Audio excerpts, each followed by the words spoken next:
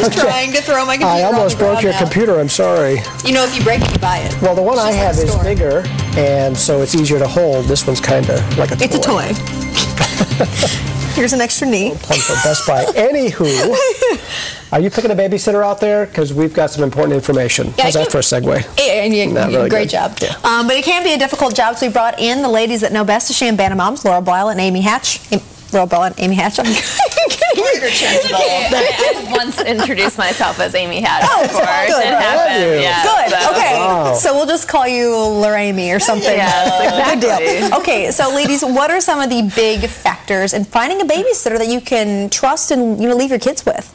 I think that just go where you know. I mean, if your child is in childcare, oftentimes childcare providers will offer babysitting services. If your neighbor has a really nice, college kid or teenager or whatever makes you comfortable, ask them. I mean, really it just never hurts to ask. Ask around your friends. Sometimes their kids might have aged out of the babysitting, so maybe they have someone to spare. But don't poach. Don't poach. Yeah.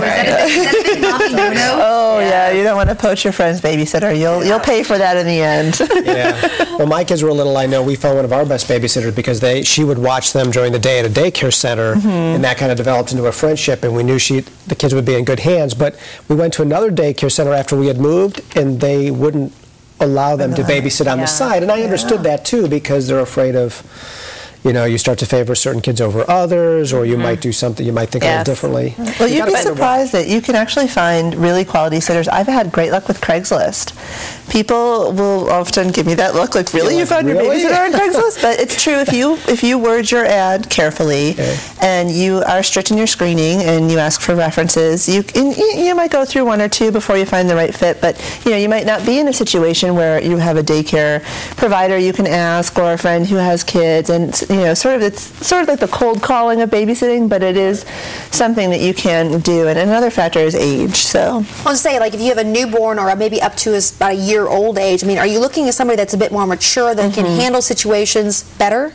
I think so. I think, my preference would be to have somebody who was 18 or older handling my infant, especially if I was going to be leaving them alone. If I was in the house, a mother's helper who's, 16 or 17 might be reasonable, but I think if you're going to be, out for extended periods, you want someone a little more experienced. And once they are in your home, do you set rules for these sitters? Do they have to, follow by the household rules as well? Oh, yeah. Absolutely. I definitely set expectations. I mean, we had someone in my home when my daughter was really little who was more like a nanny, and we set expectations that she would do some light housework, etc. The baby slept a lot, that kind of thing. But for a nighttime babysitter, all we ask them is, clean up after the kids' dinner and make sure they brush their teeth and put them to bed. I mean, it's so, it varies by the situation. But another thing I was going to add to about, where to find a sitter is that, we're lucky. We have 40,000 college students here. So I know there's lots of people who may tap if they're an alumnus of a sorority. They may contact that sorority and see if they're anybody, or a religious organization on campus if they have an affiliation. Right. Yes, so that's another way also. There's also a job board at the U of I that anyone can post on. Great. But again, the key with all of that is really screening. Really screening, and also really just set expectations, because a lot of times